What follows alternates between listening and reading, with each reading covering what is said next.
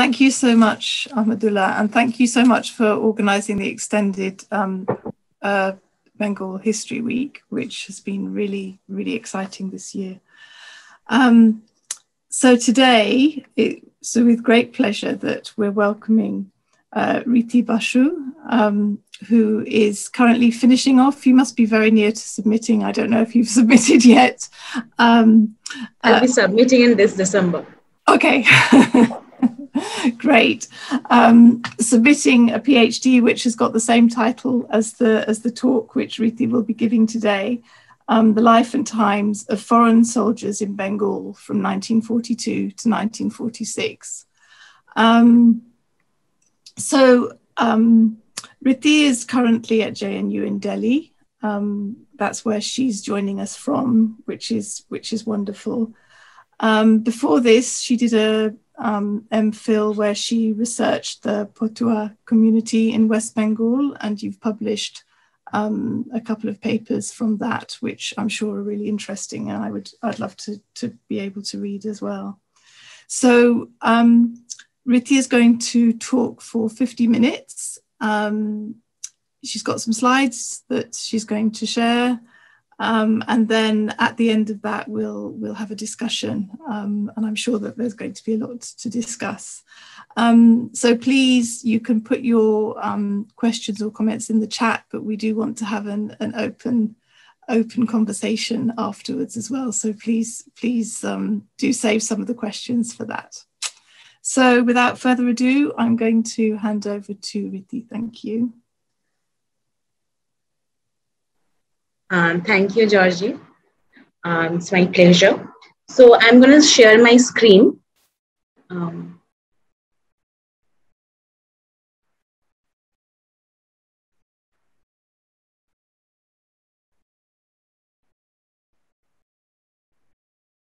So this is also, as Georgie mentioned, this is also the title of my PhD. So I'll start the paper with the story of one of the stories of my grandmother. My grandmother, Pratima Rani, was 11 years old when India witnessed the Second World War. One afternoon, she went to see an exhibition with her brother at Chaurungi, a place in central Calcutta. She vividly remembered the red-faced American soldiers who are throwing chocolates at her. These soldiers were marching on the streets. This scene was quite common during wartime Calcutta. And you can see this is abstract. This is a portion from an article published in Calcutta Municipal Gazette. And it says that how many soldiers were there. And in some cases, the black soldiers are referred as Negroes. And so this is the scenario in Calcutta. So as the title of the presentation suggests, I'll be talking about the lives and times of the foreign soldiers who came to Bengal during the Second World War. My archive is primarily based on the sources available on the western part of Bengal, because I couldn't access the archive in Bangladesh, so that sources are not so much, much in number. So I'll start the paper. On 8th August, 1940, a statement was issued by the Governor General of India, which announced India's participation in the war and also offered that in return of India's cooperation, Britain will provide India with the Dominion status. Britain sought help from US as well. But although the US President Roosevelt signed the Neutrality Act in 1939, he still agreed to sign the Lend-Lease program with Britain. In March 1941, India became part of the same program. India was used as a base by the USA to send war materials for China's defense. Initially, the threat on eastern India was not much anticipated. Although the Chief Secretary of Bengal showed concern in mid-1940, the military did not pay heed. However, on 30th December 1940, Amritabajar Potrika, a Bengali daily, reported the appearance of a Nazi aircraft in the industrial suburb of Calcutta, and the threat became real. After Burma was captured by Japan in 1942, the eastern front of India became vulnerable. You can see the location of Burma here. So why the Calcutta or the eastern front, especially Chittagong, Calcutta, these places became vulnerable. As soon as Rangoon fails, Bengal is liable not only to air attack but to invasion. The British also feared that if Subhash Chandra Bose, with the help of the Japanese force, entered India from the eastern border, the locals of Bengal would welcome him with open arms. On 20th December 1942, Calcutta was bombed by the Japanese. So the fear that if Bose entered from Bengal, Bengali nationalists would support him became legit. From 1942, several war ordinances were prepared by Governor General of India. For example, the War Ordinance for Factories and Goods and some other ordinance. From 1942 onwards, Bengal experienced the effects of foreign military mobilization. A circular of Bengal government on 30th May 1942 explained people that troops are their friends and that they have nothing to fear from them. The circular assured that the military personnel would be sent along the interpreters, so it would be easier for the locals. While the locals were asked to remain at home during the military activities at night, soldiers were instructed not to interfere in local issues. From August 1943, the American supply program of China-Burma India Theatre began to unfold. So the Americans used to call this China-Burma Indian Theatre. Later, it became India-Burma Theatre. China was separated. It was dealt separately.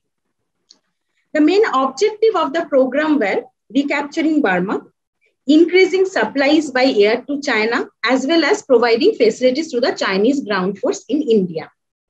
The Calcutta boat became necessary in 1944 when 1,24,533 Americans were disembarked here. These are the number of soldiers. There were, of course, Canadian soldiers, Australian soldiers. So these were the British soldiers were already there, and the number increased innumerably during the war. And this is the number of American soldiers in 1944 and 1945. Commonwealth War Grave record suggests that along with British troops, there were units from Africa, Canada, and Australia. The records of Commonwealth cemeteries in Bangladesh, both Chittagong and Mainamati, have records of the casualties from the Second World War. The records mention the name of the foreign regiments stationed in the area.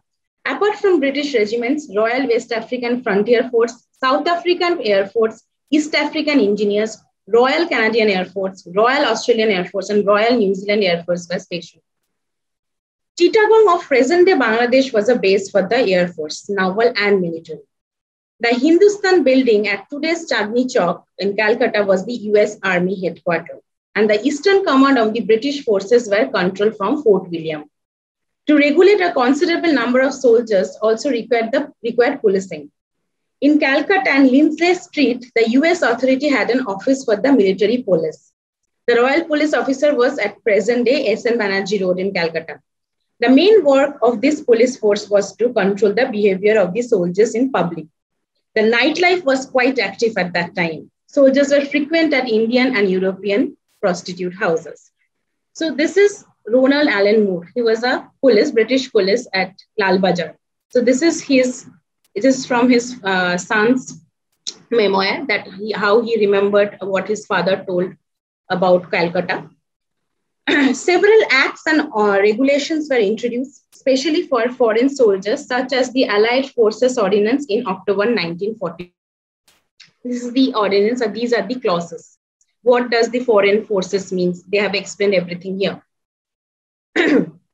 It talked about the extent of jurisdiction the British Indian government had over any member of the foreign forces stationed in India. The ordinance talked about the existence of certain foreign courts in British India. These foreign courts were empowered by the British government to exercise legal proceedings against the member of Allied forces.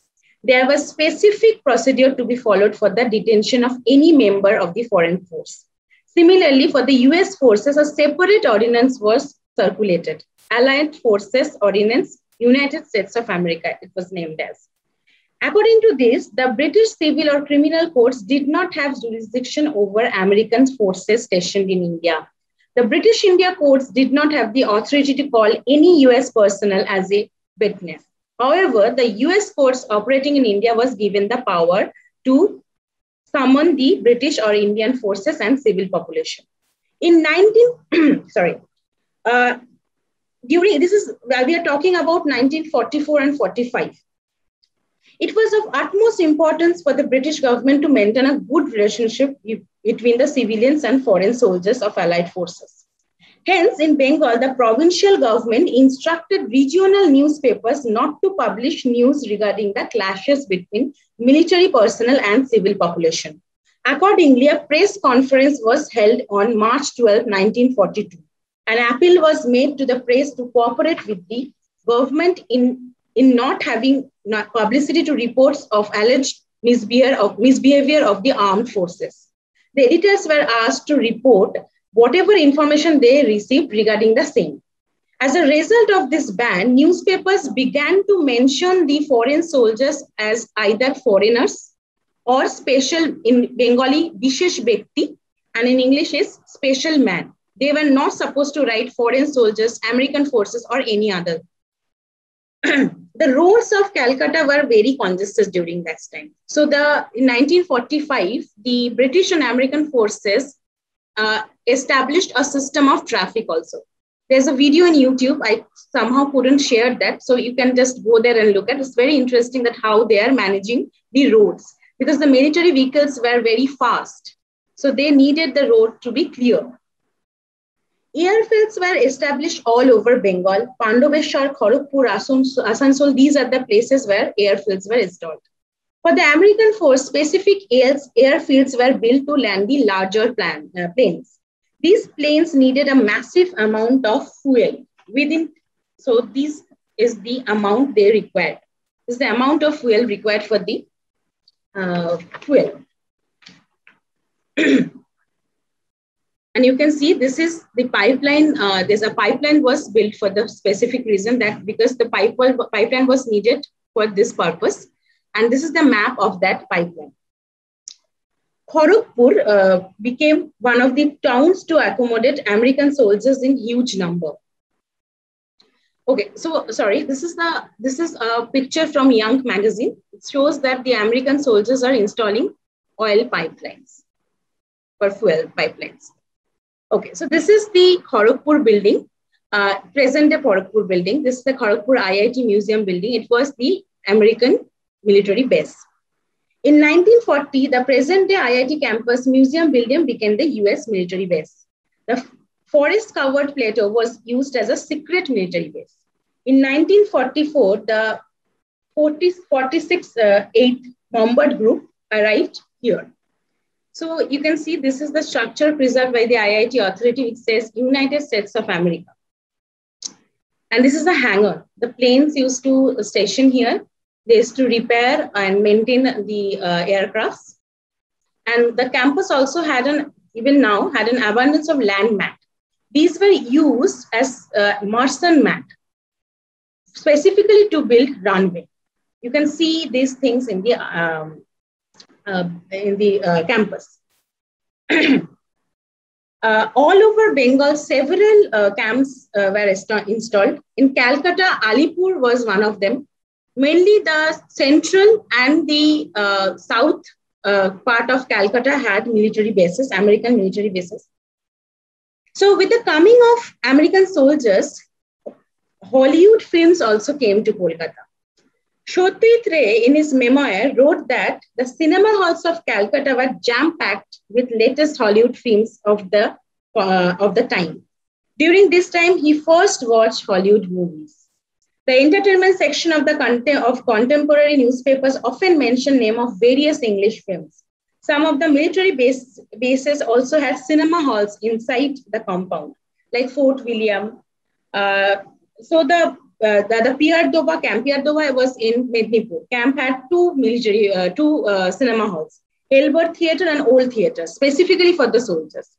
And in those theatres, not only English movies, they showed Indian movies. For example, Kismet. Kismet was a Hindi movie. So they showed that movie as well.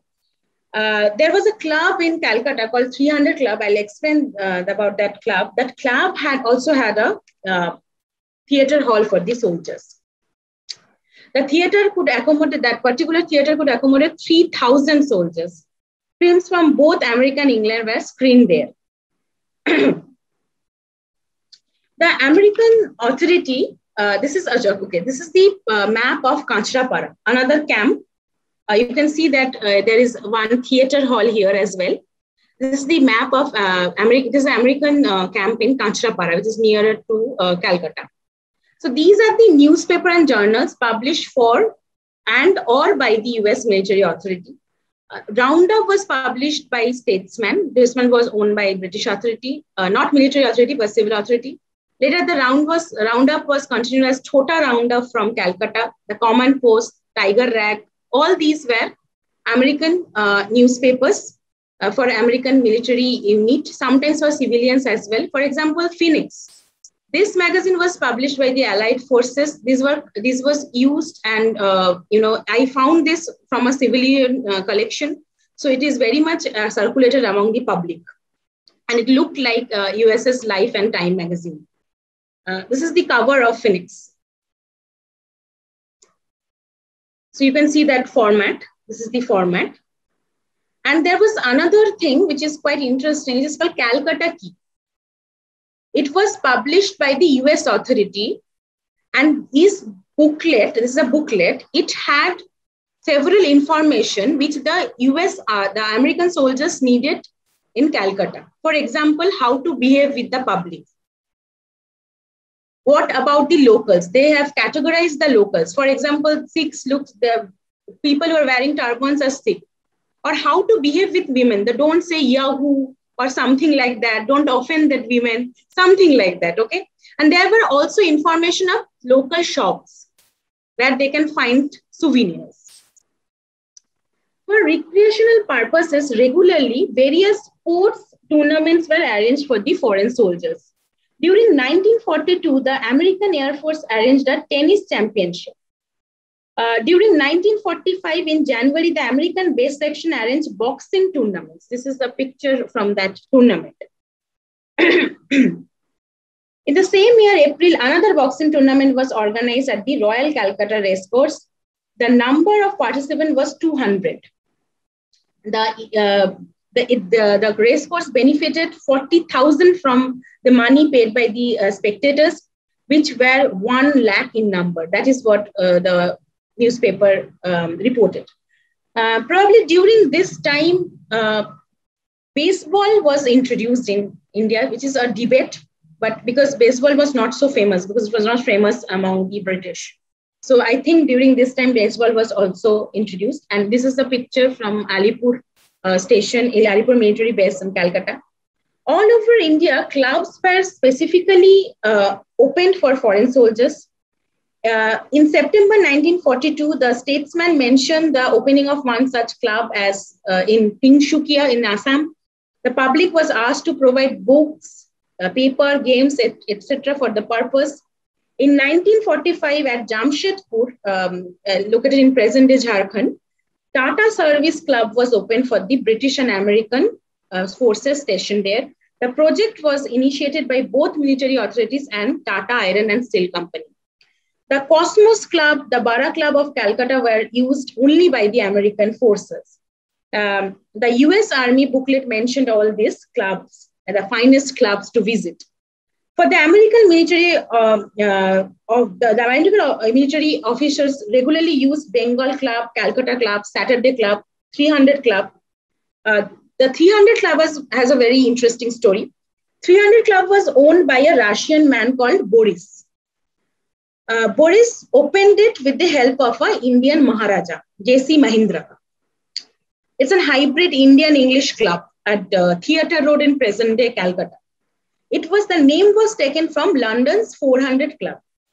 It referred to the number of members. The number refers to the members. It means that only 400 members can be included. So the exclusivity should be there. By naming it 300, Boris this club was supposed to be more exclusive than the 400 Club of London. From the beginning, the club welcomed the British military officers. From 1942 onwards, it also became the hub of the US Army men of higher ranks, only higher ranks, mostly generals and colonels. Farpo was a famous restaurant of that time. It is Italian name, Farpo, which thrived hugely due to the presence of these foreign soldiers. Even Bengal Club, which was known for its restricted membership, opened its gate for the American GIs. During 1943, they had to feed more than estimated military personnel. So in 1945, the club suspended new military membership. In 1939, for the entertainment of the troops, the Entertainment National Service Association, also known as ENSA, ENSA, was established. ENSA came to India to entertain the troops stationed here. Following the tradition, in August 1942, BESA was established. BESA is Bengal Entertainment Service Association. The St. Xavier's College in Calcutta was used as the theatre for the association. The association's first performance was Beza Bazin. During Christmas, some of the military bases used to arrange entertainment shows for the men. And RAF, Royal Army, Royal Air Force, George Baker shared his story of arranging a Christmas show in the year 1944 at a military base in Calcutta, in Bengal. His team had to arrange a temporary stage with the help of the local cinema contractor. He further remembered a band played, the singers and others performed. A radio mechanic of the British Air Force in Calcutta named Bertman Hughes, also a musician, along with his colleagues, formed a club called New Club Quarter. Grand Hotel used to have jazz night, the famous Grand Hotel, which is in present-day Esplanade in Calcutta, especially for the soldiers. Jazz musician Teddy Weatherford used to perform for the soldiers. In March 1943, advertisements came up in Statesman about the celebration of St. Nicholas Day at the Grand Hotel. The hotel arranged games, dancing by BESA, that organization I mentioned. The advertisement also notified the first performance by the US Army swing quarter called the Four Tones in Calcutta. At the end of the advertisement, there is something very interesting. It says, the presence of hostess for lonely soldiers. So from this kind of advertisement, it is clear that the clubs in Calcutta tried to provide all kinds of entertainment to the soldiers, starting from music, drinks to women. Most of the American GIs stationed in Calcutta were young. And because of their early military drafting, they could not complete their formal education. That is why in early February 1944, there was an effort by the American officials of India to arrange some educational programs for their soldiers. The authorities wrote letters to the Calcutta University regarding this. And the university was asked to prepare exam papers suitable for the American GS. But what that happened, or I don't know what exactly happened, because it was a news in one of the Bengali daily. The presence of foreign soldiers also impacted the local economy. These are the pictures that by Clyde Wadley. The American soldiers are buying from the roadside vendors. So the presence of foreign soldiers also impacted the local economy. The soldiers were fascinated by the roadside shops. They used to buy souvenirs from there. However, these economic transactions were not officially recorded, so we don't know what was the exact economic so of course they were benefited the local shops, but there is no record. As the soldiers came, the locals needed to accommodate their daily life accordingly. For example, one of the this is Sunil Sharkar. This is from his memoir. So as a young boy, he remembered that at the time I was in class 11, one day news came that the school is needed for the soldiers. Notice has already arrived. We were on the verge of crying. We have to leave our beautiful school building full of trees and the ground around it. Teachers are worried about how to find a new space for the school. So many beautiful childhood memories we had in our Devi Prasad school, and now we have to leave all behind.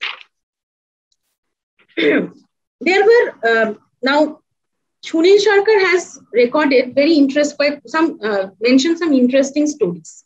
One is that this is his observation of Bengal during that time, that how the different kind of soldiers are there and what was the situation and everything. He further added an event and an interesting incident, rather a daily incident in his life, that when the locals of Barakpur used to play with the foreign soldiers, with the American soldiers. They used to play football. So Barakpur's favorite sport was football. There were many clubs and huge grounds. Among them, the racecourse ground was the best. Just crossing that, there was the most significant ground on the way to the cantonment. Their football match used to take place between the white soldiers and local clubs, and fights between them were frequent. With the Bengalis, there was a boxer called Chilua, the leader of milkmen, and Kala Saheb, a laundryman.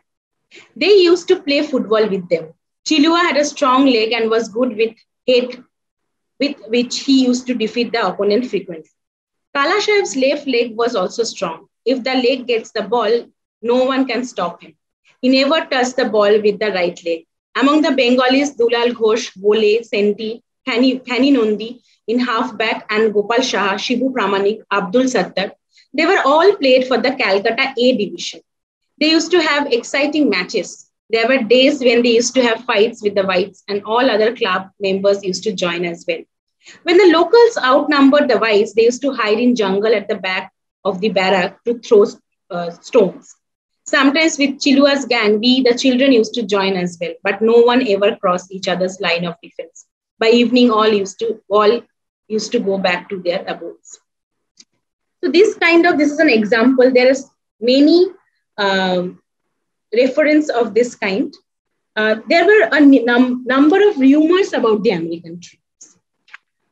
One was this, a newspaper from Karachi called Sindh Weekly Security Report.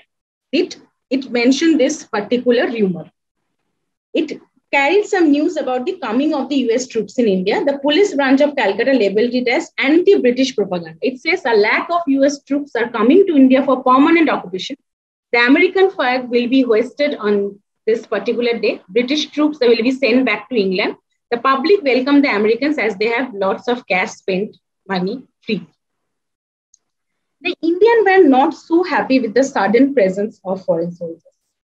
For the nationalists, the presence of British soldiers in Bengal was also a sign of atrocities infested by the colonial government. One Congress-led nationalist weekly, Biplobi, from Mednipur, reflected such opinion. In April 23, 1943, a report published on the weekly regarding the patrolling of British troops in Mednipur. It said soldiers were entering the village without any officials, loitering like stray bulls all over the subdivision at all hours of the day and night. During 1944 and 1945, the Sikh taxi drivers of Calcutta were the violent targets of the American soldiers. The drivers were not silent also. After the death of one driver, Gurmukh Singh, on April 13, 1944, a meeting was organized by the Sikh taxi drivers of Calcutta. In an average, 500 taxi drivers attended the meeting called by the association. At that meeting, they showed a long pending dissatisfaction towards the British government for supporting the American military officials. The Sikh drivers insisted on carrying the dead body of the taxi driver Gurmukh Singh in a procession from Howrah General Hospital to Bhawanipur for cremation. They wanted the procession to go along the road in front of the United States Army headquarters near Chowrungi. They had a banner titled "Work of American Murdered." Initially, the police tried to convince them not to do so. Ultimately, the Calcutta police could not stop them. One of the police officers at the spot described the procession scene as a Hindu Satkar lorry on which the body of Gurmukh Singh was carried and 200 taxis, and each carrying a number of Sikhs. Another following a foot. The total number reached about 2,000. They were quiet, except that when passing some American soldiers in Chowrungi, some shouted, "Shame, shame." A deputation was held on April 14th where the Commissioner of Calcutta Police, Major Gracious of US Army, and the members of Calcutta Taxi Driver Association were present. From the deputation, it appeared that the behavior of the Americans towards the taxi drivers as disgraceful. In defense, Major Gracious said within quote, the word disgraceful was unjustified insofar as it is applied to the US soldiers in general. He hoped that this was not what the general public think of the Americans. In reply, the deputation assured him that only this incident are placing the American army in bad light. To please the American Army Authority, the government representative said within quote, both they and the public had the highest respect for the American forces, and they wished to improve the relationship between the association, they mean the Taxi Driver Association and American troops. US Army had to assure the Driver Association that they had issued strict instruction to American troops regarding the same. The Calcutta police suggested, along with the local police in areas outside Calcutta, the cases should be reported to the Commissioner of Police and also to the American Provost Marshal. The association complained that there were many cases where American soldiers had taken the taxis to the outskirts of Calcutta and robbed the drivers. One of the members of the association also complained that even when they reported it to the US camps, they paid no heed to the complaint of the drivers. In the same year, another taxi driver was also murdered by the American soldiers. The body of this dead driver was taken out in a procession as well, followed by about 90 taxis and a large number of drivers and owners. Both the Calcutta Taxi Driver Association with Sikh organization conducted separate meetings to discuss these matters. As the association meetings were held, police came to know about the influence of the Communist Party of India on the drivers. The first association meeting was presided by Muhammad Ismail, a member of the then Communist Party of India. Calcutta police were worried about his presence. The panic was not uncalled as Ismail talked about the victory and unity of workers. He warned them within quote to be watchful of their enemy, the bureaucracy. Even during the funeral process of the dead taxi driver on September 2nd, 1945, a bus driver carried red flags with a hammer and sickle. In April 1945, in a Sikh gathering at Jagat Sundar Gurdwara, Prem Singh Prem, a member of CPI, said, within quote, it is the habit of free nation to crush and kill their slaves, and that this murder is an outstanding example. The resolution of the meetings were quite similar on the ground that they wanted a fair trial. In the first meeting, the taxi drivers wanted an assurance given by the American Army officers and the Commissioner of Police. After the second incident, the Taxi Driver Association became quite impatient. As one of the police officers wrote, within quote, this number coming after the acquittal of another American soldier for the murder of a taxi driver, Gurmukh Singh at Howrah.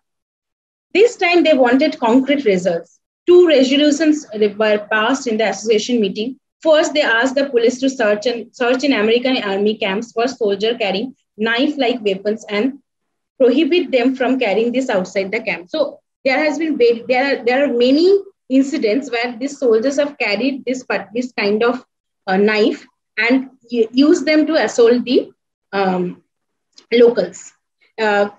Mainly the lower class, the rickshawala, the ghariwala. So that's why they are afraid of the knives.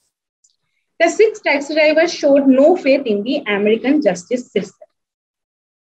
Not only the 6 taxi drivers, the bus, the tram drivers, the rickshawalas were also joined in protest meetings. Due to the incident, 2 strikes were organized by the association within 6 months in 1944. So, of course, there were instances. So this is the chart prepared by the police department of Chittagong, showing the total number of crime committed by the military personnel stationed over the district, including Indian soldiers. According to this chart, it's nothing. But if you look at the archive, you will realize that they are trying to not show the actual numbers. However, there were instances of clash. There were also instances or constant efforts from both sides to forge friendship. I mean, from the local and the soldiers. Ashok Mitra, an ICS officer, wrote this during in 1944 that about the foreign soldiers, and these soldiers used to come to the meeting of the newly formed Calcutta Group and Art Forum. It is an art forum.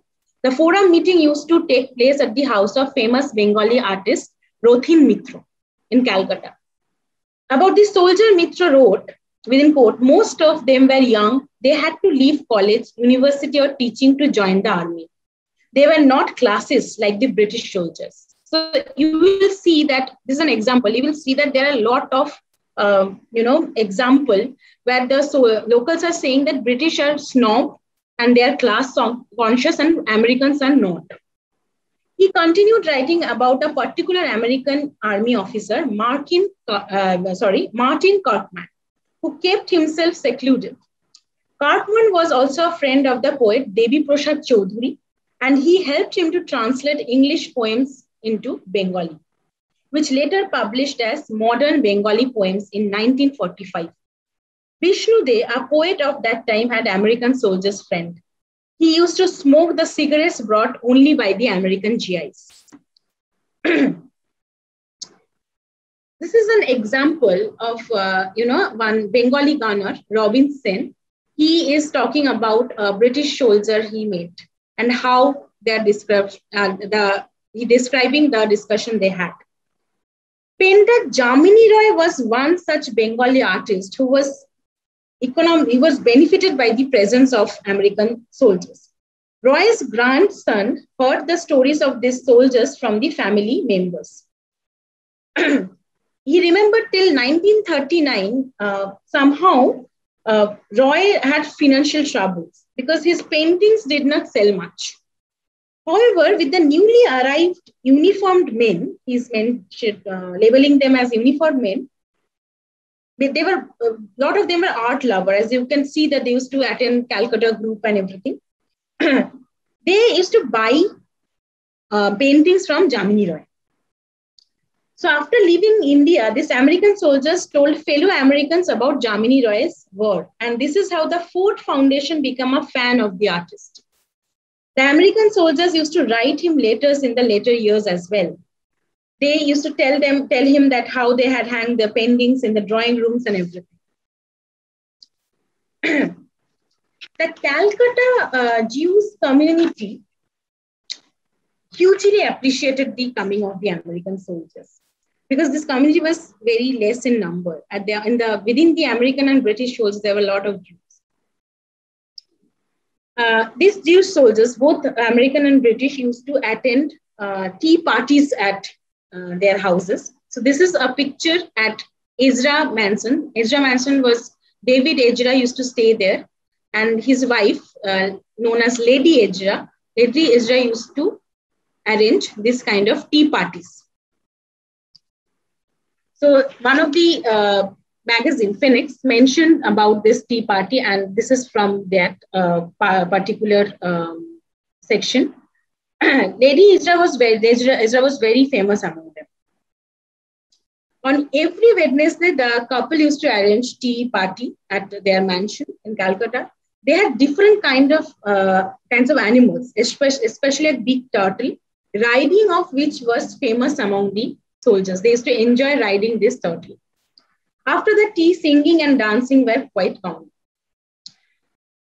This is a picture of the first military wedding. They were the Jews women married a lot of British and American soldiers, and they were known as war brides. And after the war, they left the country, and this is what published in a newspaper: first military wedding. This is Sally Solomon, a Jew lady. She remember about the soldiers. The first change that struck me on my return to Calcutta after a year was to see the city filling up with servicemen from overseas. Large areas were requisitions for camps and bases, and khaki-clad men and women became a common sight. The uniformed men dotted in the streets were soon in and out of our homes, dating the girls, many of whom broke off existing alliance to make new months with soldiers, sailors, and airmen, who showered them with gifts and promises. There was an excitement in the air filled with guilt and fear. The Sunday Statesman magazine had a column called Soldier's Corner. The Soldier's Corner. This column the columnist used to write this column with the pseudonym Bhai, Bhai. Bhai means brother. So the purpose of the column was to familiarize the newly arrived foreign soldiers about the culture of India. And it indicated how there was a conscious effort to make Bengal or India more hospitable to these soldiers. The column also provided a platform for the soldiers to express their experience and opinion of India. It says that our visitors from overseas find in India much to charm them, much to perplex them. They probably want to know something of the sights and scenes they encounter in the village, something about the people in whose needs they have found temporary home. There is difficulty about language and how keep fit in a climate to which they are not accustomed. The aim of the column was to, within quote, to forge a new bond of friendship and understanding between Indian and the sailors, soldiers, airmen of the empire and our allies now in this country. So the columnist used to frequently cite examples of friendship between the soldiers and the public. Soldiers playing with school children, or they are forging relationship with the lower class, with fruit seller. These were quite common in this column. To make India most welcoming to the soldiers, the column represented the diversified nature of India. In the second week of the column, the writer wrote about India's age-old tradition to welcome the people of different philosophy and religion. The author wrote, within quote, the process is continuing just as India welcomed new cultural movement and people in the past. So is she ready to take in her new visitors? These foreign soldiers' interest in the Indians often led to the friendship between the two. In the second week of the Soldiers' Corner, a British soldier wrote a letter on how he wanted to forge friendship with the Indians. He further wrote that, before coming to India, he had read about its people, about religion. He believed in the Vedic philosophy. However, unfortunately, despite all this, he could not make friends. So the soldier wondered what went wrong. In reply to that, an Indian offered his friendship to the soldier.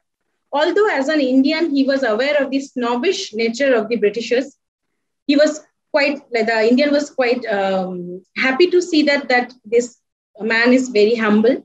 And he wrote that, I would very much like to meet a Briton minus the traditional reserve of his race. The same edition mentioned about the friendship between another soldier and a retired civil servant and a fruit seller. One soldier wrote about how the fruit seller saved him from a heavy downpour, and his family also welcomed him to their house. Two soldiers were written about arranging a fund to build a free school for the poor, hospital for the sick, or a public library, and so on. These two gunners shared their experience with the people of an unknown village in India. In most cases, they will not mention the place because of the security reasons. They wrote that despite their language barrier, they were able to make a bond with the people. And to commemorate their friendship, they would like to propose the fund mentioned above. One Bengali boy wrote a letter to Bhai about his experience with a foreign soldier on a bus to the countryside. The soldier was traveling to a village in Bengal. There he forged a bond with a family, and so much so that the little girl of the house called him Mejda, which is in English brother. The soldier also considered the 8-year-old as his cousin. The column often mentioned that the meeting of this kind of meetings.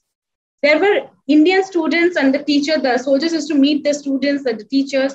Often they had tea together. The Indian girls were quite good hostesses. They arranged good food and entertainment for them. The language was never a problem, as the Indians were quite good at speaking English. The soldiers even invited Indian ladies to European shows. While Soldiers Corner used to publish the details of the different festivals and art from the region, the foreign soldiers also showed their interest by sending letters to Bhai. Generally, during the time of a specific festival, the columnist explained the festival for the soldiers. For example, in October 1943, Bhai wrote about Bengali Durga Puja. Within quote, Durga Puja generally held in the home of the rich, for it is not an inexpensive affair, but lately community worship organized by residents of particular localities in town and cities has come into vogue. The column also used to publish instances of the experience of soldiers in the cultural festivals of the Indians. For example, 2 British soldiers joined an Indian Barat, a wedding procession, and entertained the guests by singing popular English songs.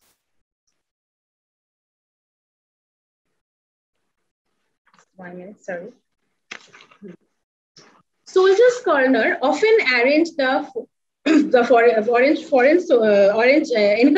soldiers to enjoy life in the villages of India, to know about the custom and people of the country sincerely. In return, the soldiers used to send letters and photos of the places they visited. The Phoenix magazine also used to publish this kind of reports, this kind of news. A picture narrative of the city Chandannagar was published in Phoenix. This is a picture of Darjeeling. Phoenix had pictures of the members of the armed forces doing touristy things. They often published, they have to explain their experiences in these places. So here, it is also in, you can see that how the pictures of the local and everything. The magazine had photos of soldiers relaxing on the streets of Darjeeling along with the natives. One of the pieces compared the Puri beach with Miami. In a photo, few soldiers have seen sunbathing on the beach, and the caption says, despite the many counter attraction, aren't these guys getting a Miami tan? The soldiers were interested in the native form of art, science, and literature. Columns were written on the experience of soldiers with Indian nature. The birds seen in India were frequently cropped up in the columns.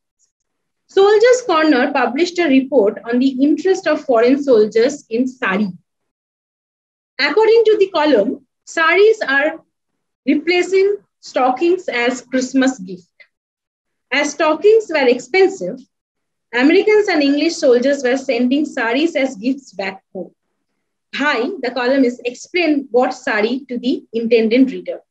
The sari, he says, the sari, pronounced sari with the accent on the A, is the national costume for the Indian women. It is simply a piece of material about 6 yards long and 45 inches wide, which the wearer half drapes around herself. The column said that the silk merchants in India had sold 1,000 saris to the foreign soldiers in recent weeks. The seller had also drawn diagrams to show the technique to wear it on customer sleeve. A similar feature was also published in Phoenix. This is the picture in Phoenix. An Indian singer from Amritsar posed for the Phoenix magazine to show how to wrap a sari. The Phoenix magazine also had an article with photos of movie studio at Tollygunge in Calcutta. Bimal Roy, the director of the movie, was shooting a movie called Udayer Pathe.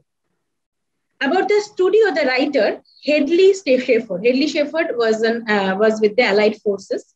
He wrote that, within quote, of female beauty and acting talent, there is no shortage in an Indian film studio. However, limited the resources in other direction. So I reflected driving away from New Theatres Film Studios, biggest unit in Calcutta section of the Indian film industry. Shepherd shared his experience of meeting the director, the actors, and also the process of shooting. He observed that the significant difference between Indian and British or American films was that, within quote, here everything is on a more modest scale because the market is limited, unquote. He wrote about the details of the budget of the film, the salary of the actors, the extras, and so on. Because of the high cost, the director can only afford to use the bare minimum equipment. Theater artists and playwrights were also featured in Phoenix. This Phoenix mentioned about the Calcutta's famous Star Theatre in present-day Hathibagan, which is in North Calcutta, where a play on Tipu Sultan was performed. But whatever we are looking at, it is very interesting that when I was looking at the archive in Imperial War Museum or the veteran resources in Library of Congress, and both have the oral testimonies of American and British sources, it's very interesting that the soldiers' memory of India is very much dominated by the Orientalist idea. It is also because when they were here, Calcutta, Bengal was witnessing the famine, the 1943 famine. So maybe it was because of that, because the poverty, the dead bodies, these were very frequent in their narrative. For example, one British narrated his experience during the famine. He recalled during the famine how they used to sit in the balcony of Farpo, eating dinner, and within quote, people dying on the other side of the roads, thousands and thousands, unquote. He also remembered shooting the dead bodies floating in the Hooghly. He recalled offering food to the starved. Within quote, we would offer them, the natives, food, but they wouldn't take it, unquote. Some remembered the poverty they had witnessed. For instance, David Neil Roberts recalled entering the Dum-Dum, an area near the Calcutta airport. According to him, that area was most terribly poverty-stricken part of this poverty-stricken part of the city. People were living on the roads. One British private remembered picking up dead bodies from the staircase of an old museum in Calcutta. Visuals of dead bodies often appeared in the accounts. Another British seaman recalled cholera, which hit Calcutta in 1944. He said, 200 people died daily in Calcutta, in the streets dying. What I remember is most Indian people dying of cholera. The country itself was peculiar to them. The British soldier talked about the strangeness of the country, the strange people. The American military man, Clarkson, was amazed by the population of Calcutta. He was shocked to see the way people lived in Bengal. Stilson, another American soldier, in his account mentioned about the beggars he saw on the railway tracks crying for bakshis, cigarette and chocolates. He further remembered, within quote, filth and dirt of the Indian beggars are really astonishing, and it is surprising to see how people can live in such degradation in spite all I had. One Arnold Candy Essenger said that people asked for food in the streets of Calcutta. People are starving on the street. Eventually, they used to die and trucks used to pick them. Another GI, Lowell H. Russell, said in Calcutta, begging was an art. Children used to come to say, within quote, no papa, no mama, no sister, no brother, Bakshis Shab, unquote. He was surprised to see how these soldiers could speak in English. Joan Nelson Fishback of Women's Medical Corps remembered how people used to follow them in the streets of Calcutta, sights of women carrying a baby under a blanket, people dying of starvation and sleeping in the sidewalks. Kermit Busher, American Army personnel, wrote in his memoir that the dirty details of Calcutta. This is what he wrote. During the days of famine, he landed in Calcutta because of an accident in the way through. He lost his orders and other belongings.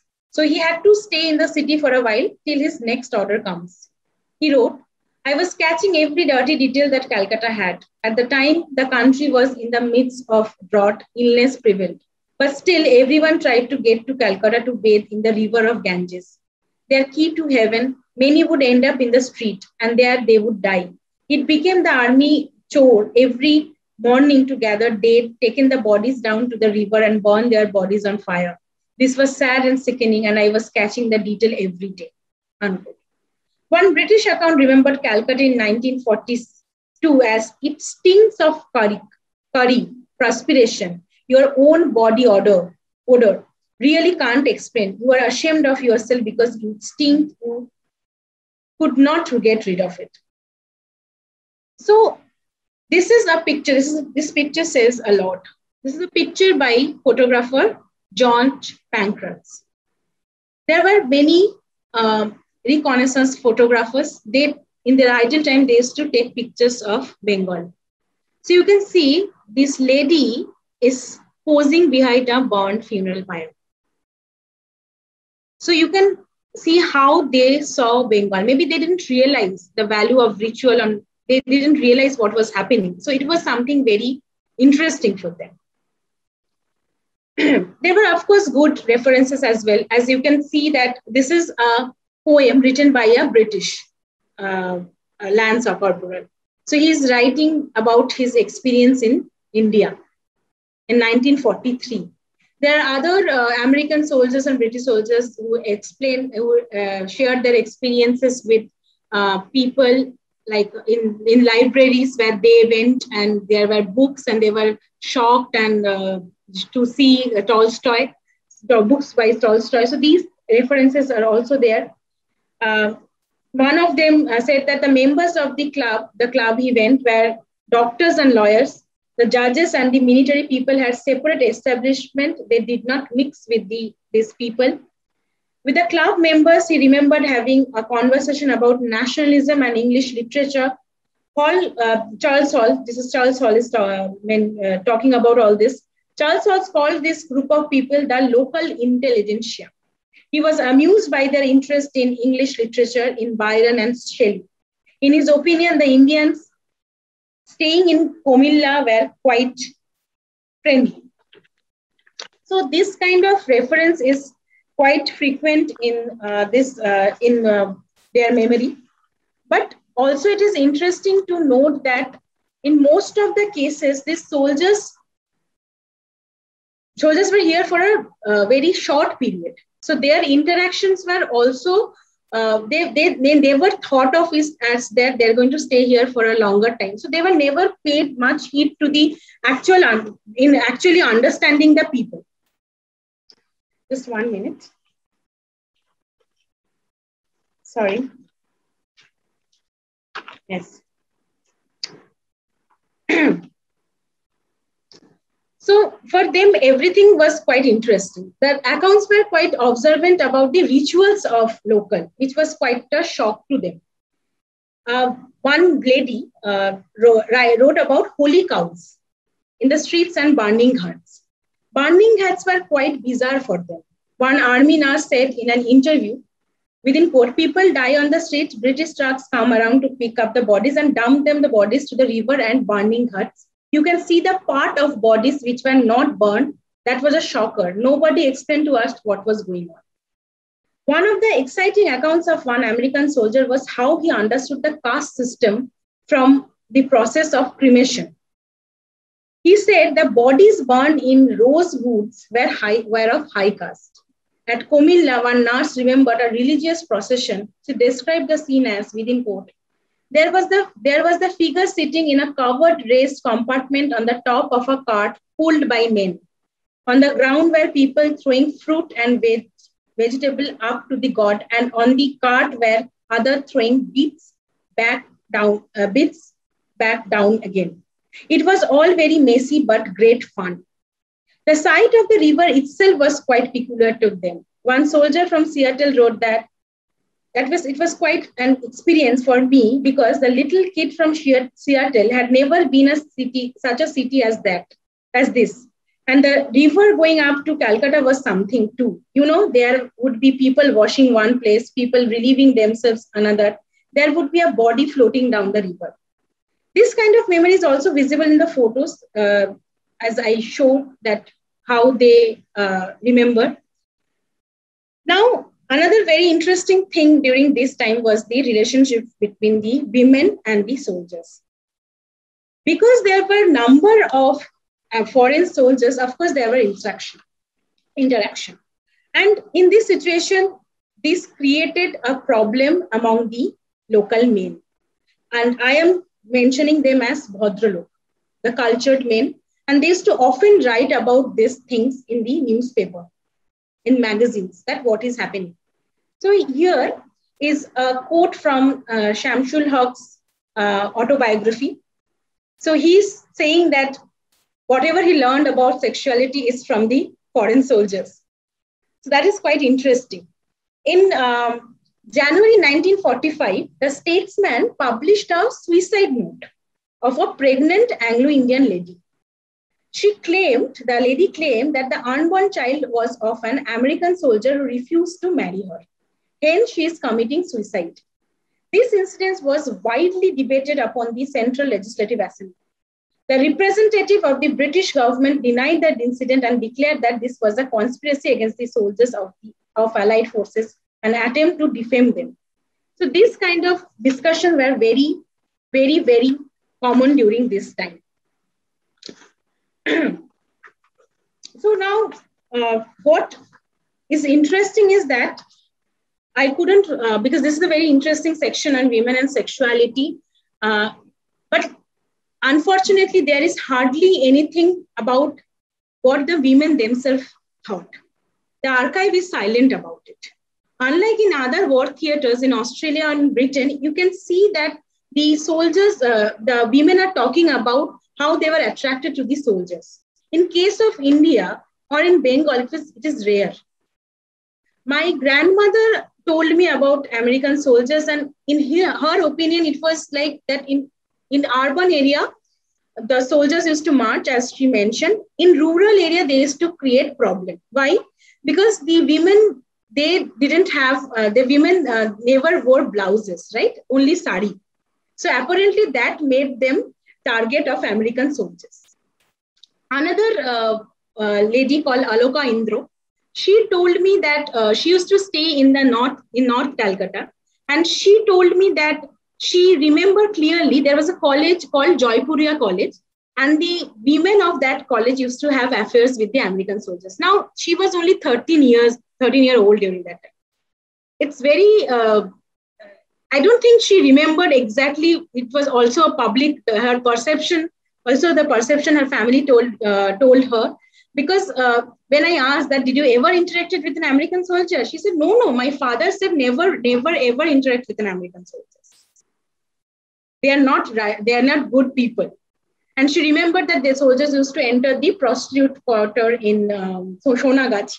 So these kind of references are quite frequent. In literature, in Bengali literature, there are a lot of reference where the soldiers are talking about, the writers are talking about the soldiers and how the black, especially the black soldiers, are describing them as, the kuch kuche kalo, which means dark, that because of their dark skin. So this kind of racial stereotypical identities were also there. So I end my paper here because I think I have I have exhausted my time. So while there were differences between the treatment of British and American men by the locals, there were also resemblance. For many, any foreigner was a threat, and for some, it was only the American soldiers. Most of the black men were creating problems according to them. While the taxi drivers were complaining, the Jews and the others were celebrating with them. The war itself was a problem, actually. So I think it was more because of the war, the famine and everything, not exactly the soldiers. So presence of the soldiers just escalated the problem, the chaos. The locals had to accommodate themselves with the street full of huge, speedy military vehicles. Women body was used, as I mentioned, to counter the colonial state and to also set rules for moral policing. Newspaper editorials were written to debate the relationship between foreign soldiers and local women. While the conservatives criticized the interaction between the soldiers and the local women, the Jewish women expected to marry the soldiers because their family thought that this is the only way that they will be ever getting out of the country. And this is important. Photographic and other sources suggested that the women interacted with the soldiers in public gathering, and this is something which is only available it's a very rare reference, so we won't be able to see. So in this paper, I tried to show that how Bengal and in some cases the locals reacted to the presence of foreign soldiers, and also how the foreign soldiers remembered Bengal. Thank you. Sorry for taking the, sorry for exhausting my time, sorry. Please, thank you. Thank you so much, Reeti. And please don't apologize, because it's really, really fascinating material. And I know you thought you might not have time to talk about some of the issues around local women and the relationships with the soldiers, but you were able to, include that. So that, plenty of material for people to have discussions around. Yes. From a British perspective, this is a history which is completely, obliterated in any kind of curriculum that is in schools, and also mainly in universities as well. So it's very, very, huge insights to be gained from the kind of almost skimming over that you've only been able to manage to do within these 45 minutes. And I'm sure that, the depth that you go into in the PhD will be really useful source material as well. I was going to ask you directly a question about the perspectives of women, but you've answered that question already too. So what I'd like to do now is to ask for some questions. So I see, I'll just start off. I can't see any hands up, but if anybody does want to put a hand up, please do. But let's start. Can you see the question at the side? So from Niaz, he's asking, of the American troops, how many were black, and are there many diaries, records of their experiences with either army segregation and or the locals? Shall I answer? Yes, please. So it is very difficult to exactly identify how many black soldiers were there. Even it is difficult to identify how many were exactly in Calcutta or Bengal, because Bengal was the transition point. The war was happening in Burma. So they were going through Bengal. So it is very difficult, but that's why I don't have the numbers, sorry, the exact number of black soldiers. And there are many diaries and records of their experience with either army or segregation. Yes, there are examples, but I am not looking at their experiences separately, because that would be another way to look at my sources. So what I am trying to look at is how they were treated, or how they were looked at by the locals. So those sources are mainly the literature and in memory, because of their appearance, they were feared more than the white soldiers. So even in literature and in memory, you will see that they are describing them as, within quote, Negro. So these references you can find. I am not exactly looking at how they remembered or how they were treated within the army. So my experience and my sources say that they were treated much more harshly because of their feature. So this is something very much visible in the literature and in the memoirs and oral testimonies. Yes. Niaz, did you want to ask anything else about that?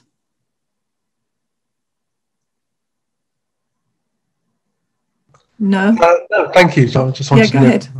Thank you. Thank you. Okay. Thank you for the question. Thank you. I can't see any hands up. Does anybody, any other questions at the moment?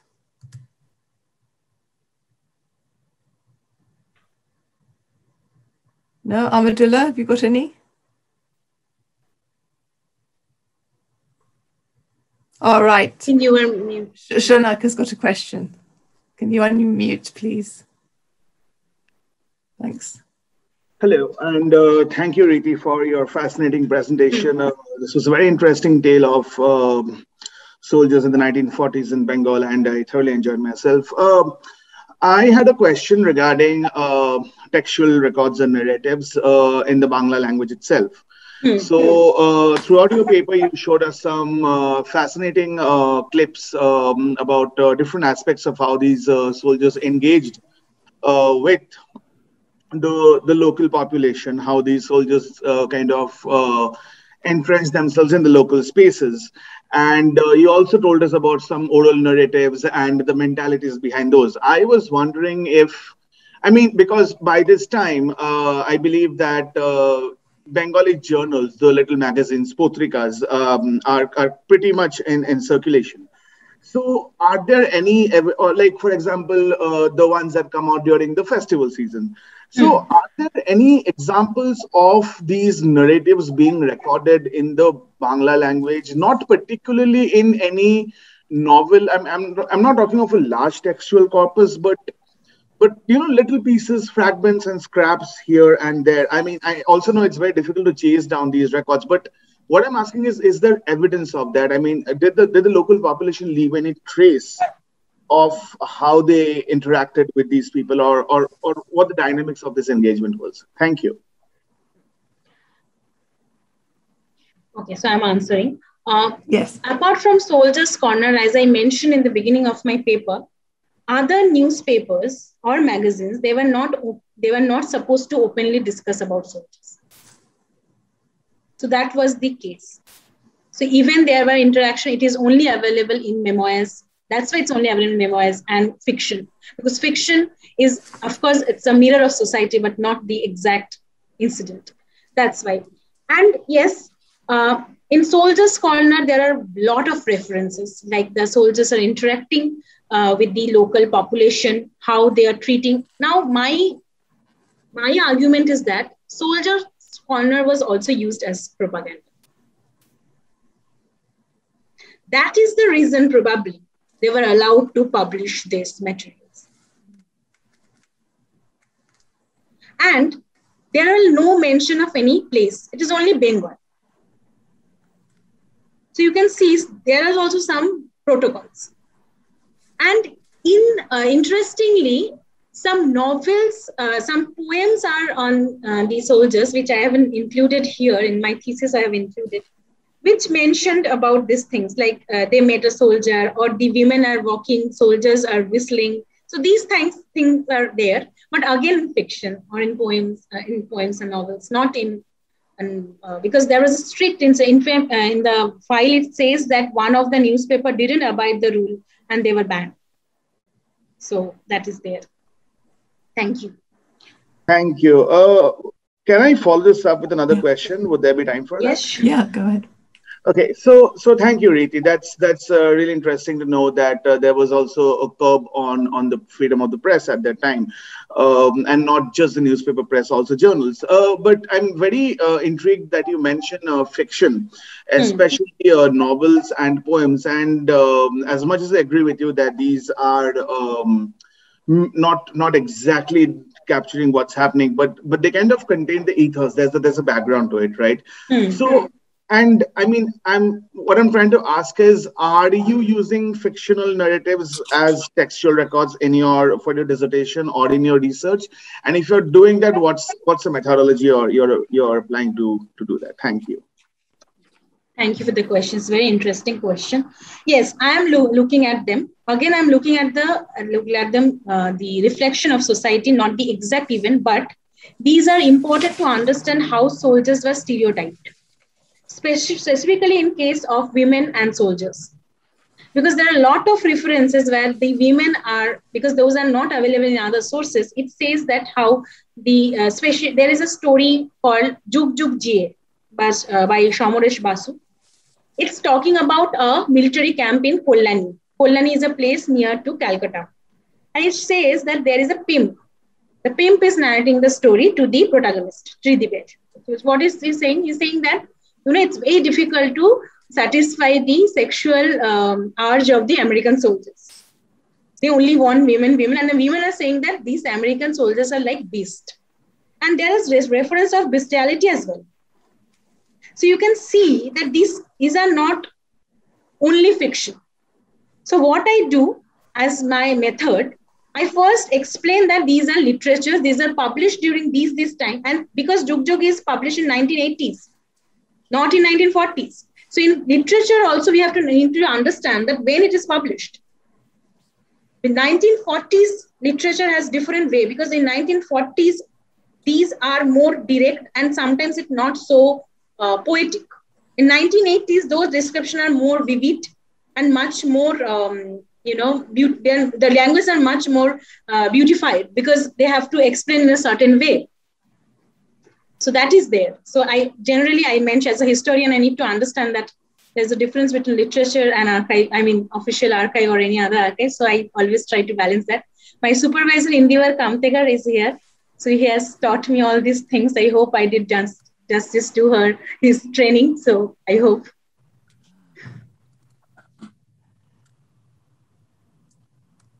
Sorry, Indivar, were you saying something? You're on mute. You're muted. Yes, I think it's come across as very informative and lucid, even though I'm the supervisor, but I found it's a compelling narrative as far as I'm concerned. So I'll just leave it at that because we've been discussing this over the years.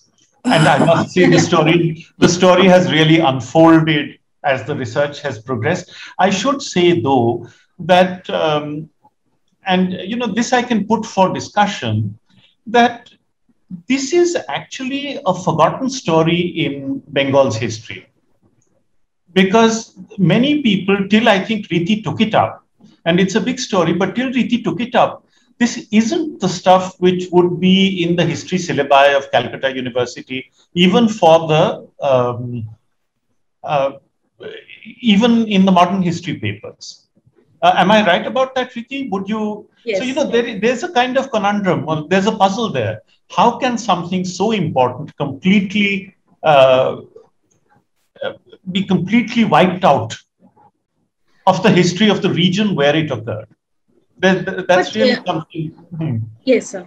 Please go on. I would definitely say that Yasmin Khan and Srinath Raghavan did mention about these references, but they haven't taken it they didn't look at the whole picture. Rather, they had looked at that this happened. My thesis is more about the local nuances. That is why I am intervening. And I am contributing in the historiography, I believe, because their sources are mostly, they are looking at English archive. I'm looking at Bengali archive and the regional literature. So that is, I think, my intervention. Yeah, but my point, and I'll just put this for discussion to you and the others, that this is an essential part of the autobiography of a region. So it's not, Bengal history is a very developed subject. Very highly developed subject, and yet something which is so much a part of Bengal's memory, or would have been a while ago, hasn't received attention. And I think it may be because it doesn't fit neatly into the British colonial oppression story. This is, there's much more of interaction rather than oppression in what you're talking about. Exactly. And that's, so it doesn't fit into the standard narrative. But that's just a thought. I'll mute myself, having said. Reeti, did you? I'll let Amadullah Bhai, if you want. You mentioned Subhash Chandra Bose. All right. What I want to ask you, obviously, we know quite a bit, even in London, we watched documentaries about him. One was called War of the Springing Tigers, how he raised an army from captured Indian POWs. What I want to ask you is, did Bengali people leave India to go and join, Subhash Chandra's army? And also, did Subhash Chandra send people into Bengal to try and stir up problems or target? Were there any like targeted actions against British or American soldiers, in Calcutta or in any other parts of Bengal, say inspired by Subhash Chandra Bose? Thank you for the question. I haven't come across any such instances, but yes, you can see Japanese propaganda in Bengali. And you can see the counter propaganda in Juganda. Juganda is a Bengal daily, and that how the Japanese are not right. But I haven't seen whatever you are asking, because I haven't came across any reference where it is particularly against the Allied forces or foreign soldiers.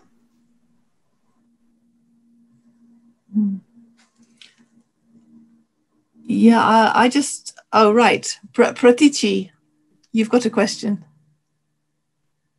Hi, Reeti.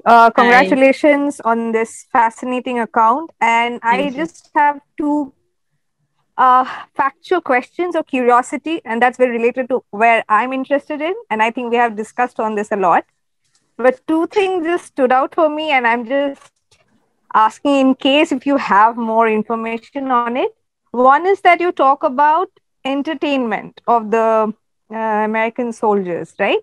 I was wondering what kind of entertainment were they provided from these clubs? Was it like you mentioned about dance, and well, there you go. And I'm like, okay, what kind of dance? Like what kind of entertainment did the American soldiers enjoy, or they were provided for? Like, as you said, that sari was something that they were really intrigued about. So that's one. And you may or may not have come across any of such mentions, but just wondering. Second, I think you mentioned about the war brides. War bride. Right, a little bit.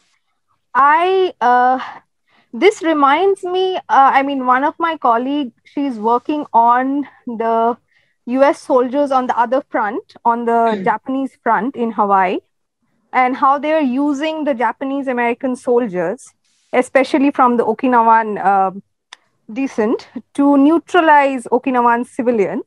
And in that interaction, like as Professor Kamtekar said, it's not like oppression, it becomes an interaction. Because those soldiers start getting married to the the Okinawan civilian women.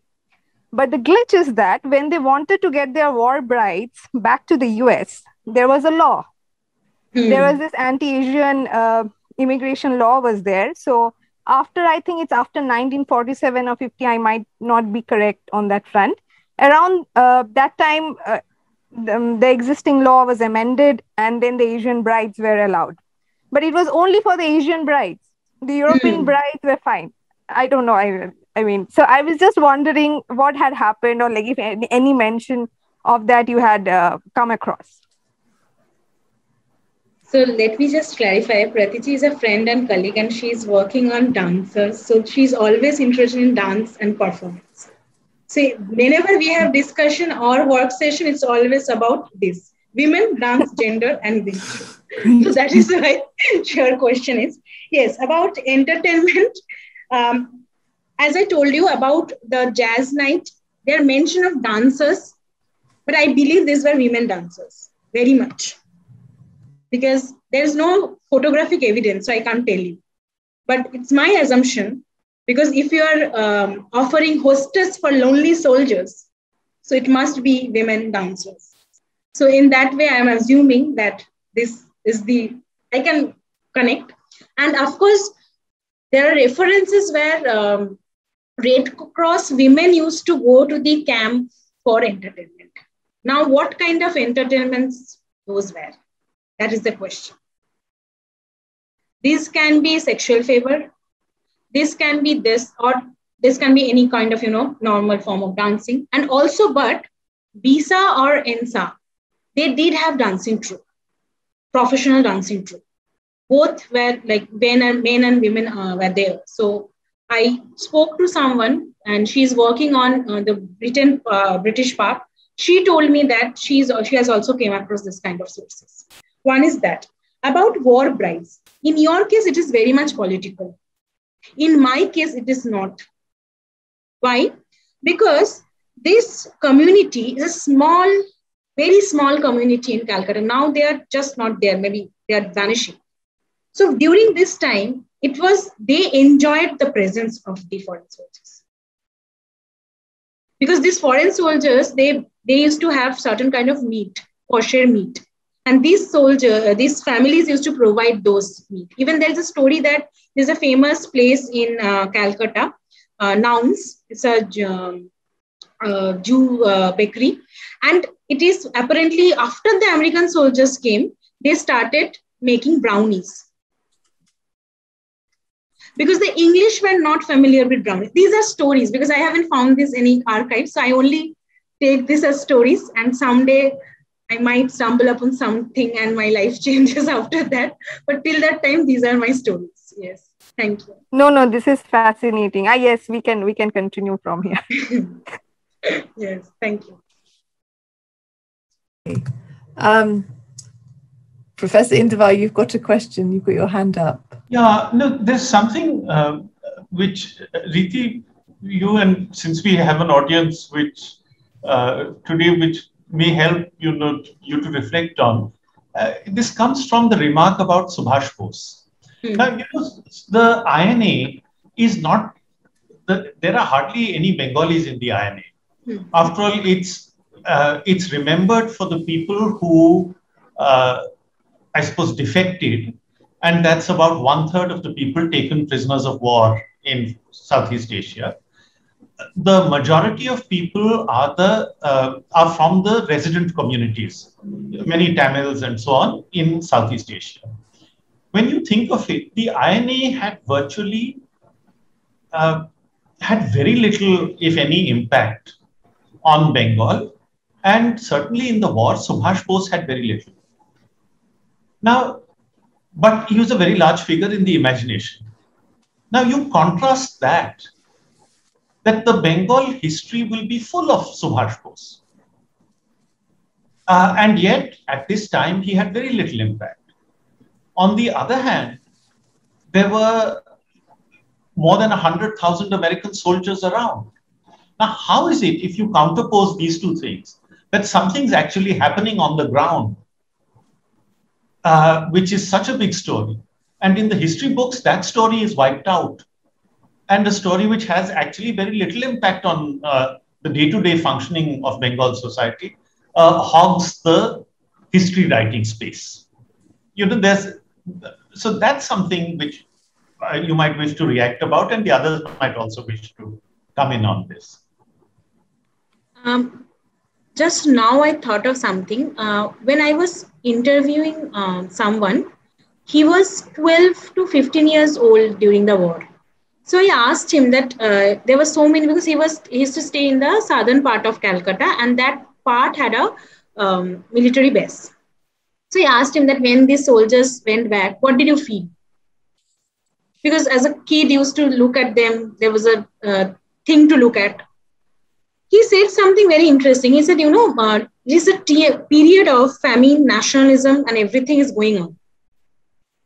So in my memory, this has very little impact. This is what he said. Because he said that, when during the famine, when people are dying on the street, and one day he experienced something really bad, and he said those things stayed with me. I remember the American soldiers when you were asking. I remember the funny incidents, but it was not something of a big change when they've left. So I think maybe it is because of something like that. Can I just ask briefly, because you referred right at the beginning to not being able to access any of the archives in Bangladesh, and obviously you referred to Chittagong, not really to anywhere else in the East Bengal. So I just wondered if you had an idea about what may be available in those archives, and if you had access to them, whether they would be useful to you in answering any of these questions.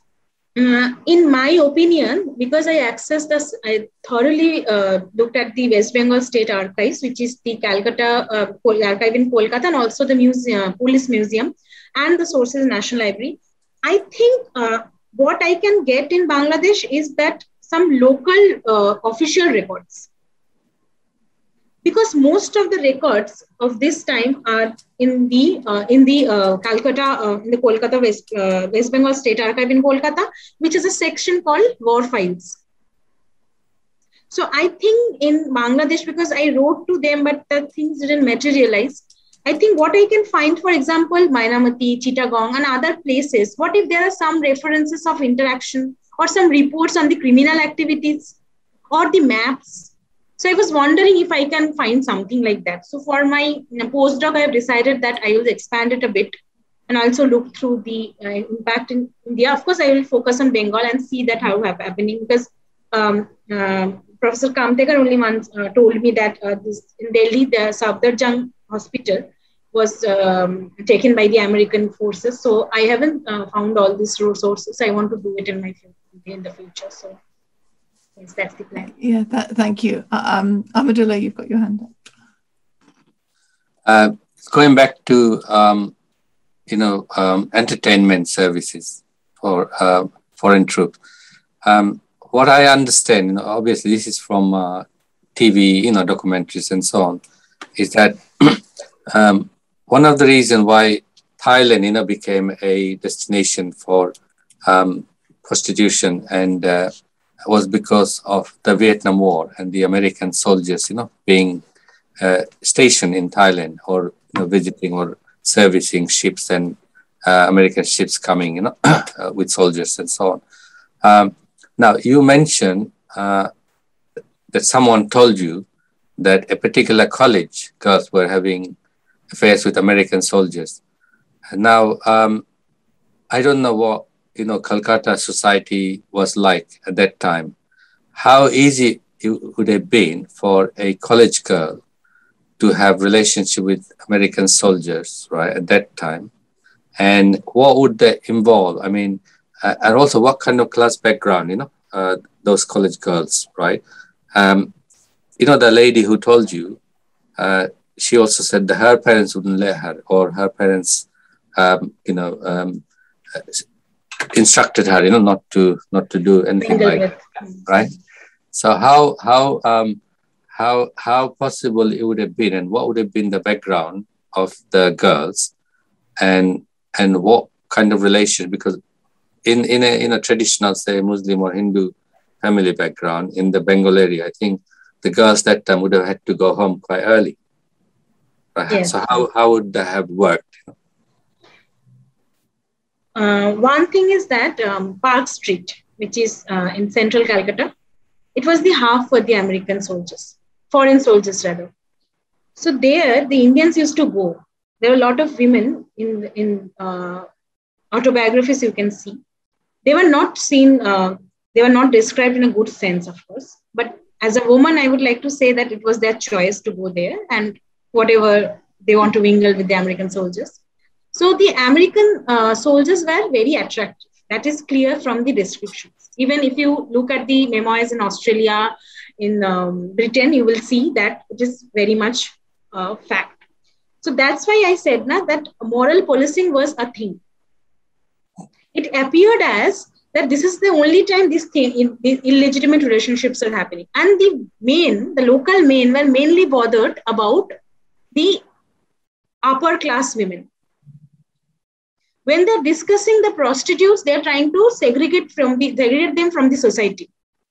But when they're discussing on women, they're saying respectable home, good families. So these discussions are frequently came up in editorials, in magazines, in oral narratives, that what they shouldn't do this. They're leaving their husband. In 1942 Jugantur edition, one news came up that's saying that in Britain, American soldiers are there and women are having illegitimate relationships. We shouldn't let that thing happen here. In 1942, when American soldiers were not that much in number here. In 1945, naturally, with the suicide note I mentioned at the end, it became a thing. The suicide note is written by an Anglo-Indian woman. But when it was written in the newspaper, the Bengali men are saying that this shouldn't happen to the Bengali society. The Bengali women shouldn't follow the footsteps of the American girls. And the American girls were referred as wild oats. Or, this kind of reference you can find. There are also, that you just, because you mentioned Hindu, I want to mention a particular speech by Fazlul Haq, the then Premier of Bengal. In a speech, he said that the women of Bengal, Muslim women of Bengal, starving women because of the famine, they were taken to the American soldiers for pleasure by the Chaudharis. These Chaudharis are Hindus. So this has a communal tone as well. Biplobi, another Bengali magazine, is a Congress-backed magazine. It is talking about Hindu women, Hindu ladies, Hindu India. So this issue was taken up for different purposes to meet different needs. So these things were there. Sometimes you're blaming the war. Some newspapers are taking the neutral stand because statesman wants to make a balance. Sefer was the first one to publish the suicide note, but never said a single thing about who is to be blamed. But Jugantor, Star of India was a pro-Muslim League newspaper. Advance. These things definitely mention that. Azad was a Muslim newspaper. In the Eid issue of Azad, there is a small section which says that with the black market came the society has been corrupted. Why? Because the women were sent to the soldiers, respectable women, they shouldn't go. And there are instances where in Chandernango, there was a magazine, Bengali magazine, which said that in schools, people are not discussing about literature. They're talking about sexuality. As I shared Sam Schulhoff's excerpt also. So these things are there. And the gesture, because this gesture is something which is very frequent. Jig, juk, these words, it's very frequent. So you can see in several references, not in official archive, by the way. The British official archive will never mention these things. It's only in the public memory or in public references. Now, archive in the archive of literature and everything. Just one thing. Are there any examples of foreign soldiers marrying Indian women in Calcutta, in Bengal? Only Jew women. I haven't found any Bengal. I tried to find actually, because that would have been very interesting, but I've never found. Including Anglo-Indian women. Sorry? Including Anglo-Indian women. Yeah, Anglo-Indian women, I was not looking at them particularly. So I didn't go there. But yes, there is instances where this reference that they married. But with the Jewish women and also Anglo-Indian women, the question is what happened to their nationality. Because the soldiers the American authority didn't allow marrying soldiers on war theaters. So it is unknown what happened to them. Thank you. Professor Kamtika, you've got your hand up still. And you're muted. Oh, sorry, I should have taken the hand down. My apologies. Okay. Okay, thank you. Are there any other questions? Can't see any other hands up.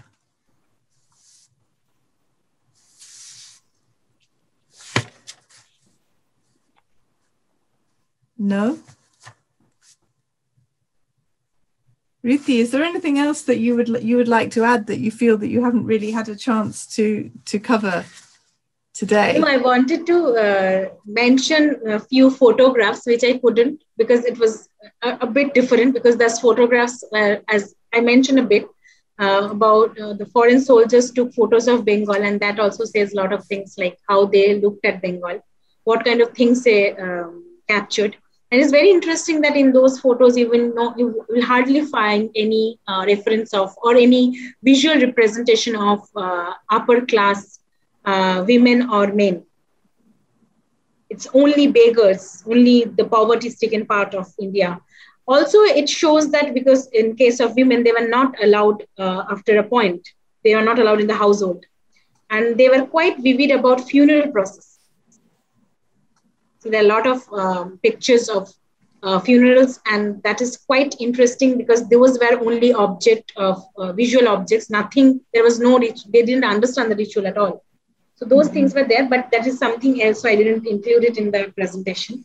But yeah, that is part of my thesis, larger thesis, yes. That very shocking photo that you heard of the white woman in front of the funeral pot pile, do you have any more information of that about when it was? It was in 1944 or 45. Mm-hmm. I took this photo from John Pankratz. He is George Pankratz's son. He's a professor in USA. He gave me the permission to use this photo, and I wrote to him personally that this is a sensitive issue. I want to use this photo. Are you like giving me the permission? He's like, okay, you can go ahead with the presentation. So yes, this photo is this. We don't know of the woman. Who is this woman? It's an unknown. That's why I always mentioning unknown. So we don't know. But there's a hint of smile in her face. That is what attracted me. It's a burnt funeral pyre and a hint of smile in her face. So that is very interesting. The soldier was, and there are other photos of the same soldier where he's taking a picture of the Calcutta Zoo, and you can see that it is not only the animals, the locals are also the object. The way he has clicked it, it is also the locals, not only the animals. So these things are there. It's very interesting.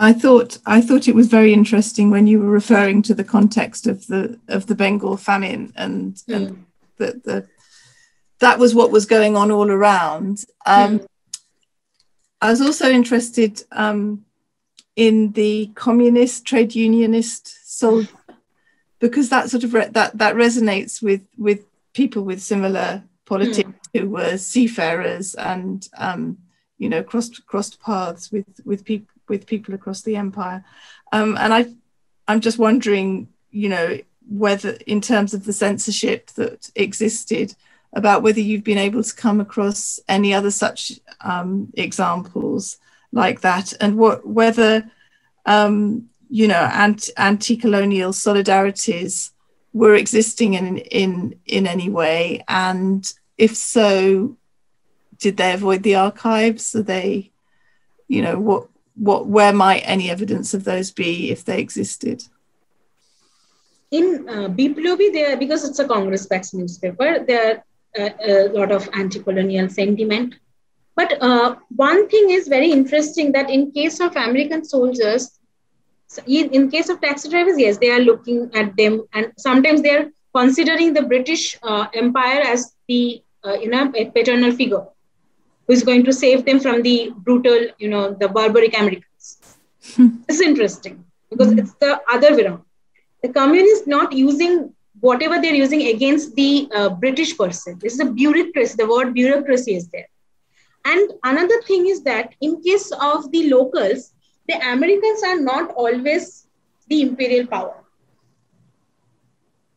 because the Americans are much more friendly. The British knew about India and about the culture, and they knew their position in the society. They always treated the Indians at a lower level. But the Americans didn't know. So they always treated them in a friendly manner, but sometimes boisterous manner, but friendly. They used to give them, even when the war ended, there were a lot of families had canned food. Okay, the soldiers used to give away these things to their friends. I told you about the cigarette, the pipe cigarette. These things were there. So the sentiment against the British, yes, there is one incident where the locals, the nationalists, thought that the Americans are British and they attacked the truck. It is from oral testimony though. So the woman is saying that they thought it's British because there is always the reference of Gora Shoinu. Gora means white. It doesn't matter, it's American or British or Australian. So Gora Shoinu, when they're mentioning Gora word, they're sometimes referring American, sometimes British. But in my reading, most of the cases they're against, if they identify, because Americans were visibly different because of their khaki dress also. So most of the time they were identified by the locals. Mm. Were there any African regiments? Yes. There at the time. And there was a story that the Africans are cannibals. So these stories are there. A whole another aspect of your work, yes. They were cannibals, they will eat us. And there is one instance where a coolie woman in a military installment, she is saying that in 9 the African soldiers came, and her family, not family, her group of the people she was staying with, they complained it to the military department that this is happening. So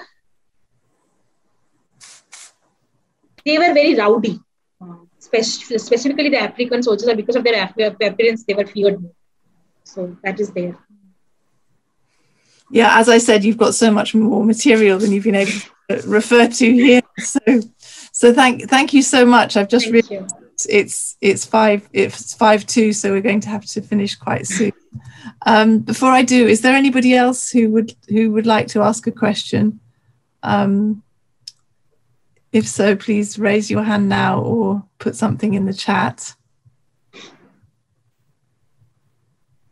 No, I can't see anything. So I'd just like to say thank you so much, Reeti, for a really fascinating presentation and discussion, and everybody else who's participated and come along and asked questions. It's been great. I'm just going to, before saying goodbye, I'm just going to hand back to Ahmadullah, who may want to say something about future events. Thank you, everybody. Thank you. Well, thank you, Georgie, for sharing, and Reeti for this really, what can I say? It was so rich, so informative, and very well kind of presented. Really enjoyed. I had vague ideas, right? Especially the war efforts in Cox's Bazar, but the details that you provided, entertainment, sports, and interaction, they're just so rich. Obviously, will add to my bits and pieces of understanding, of what happened. And good luck, with your submission in December, and hope to call you doctor soon. Thank and you. And I'm sure your supervisor will be very proud of the work you've done. Now, I hope so.